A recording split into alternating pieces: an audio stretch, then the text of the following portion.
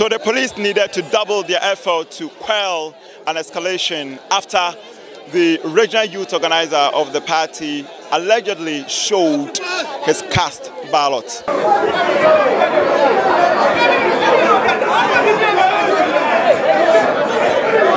So it is uncertain what the Electoral Commission, together with the party agents, are going to do. They need to find a common ground before he can leave the center. So he still has his cast ballot stuck in his hands.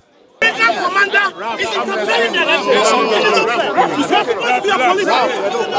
is injustice to you.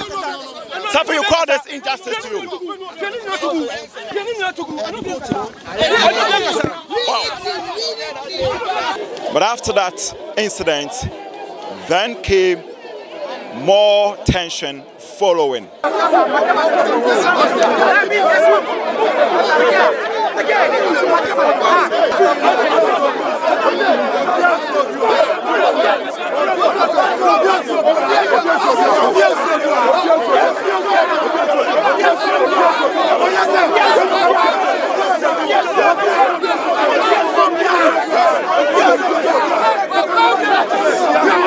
But in the midst of that, the police have stood on their ground to ensure that there's absolute sanity as far as this whole exercise is concerned.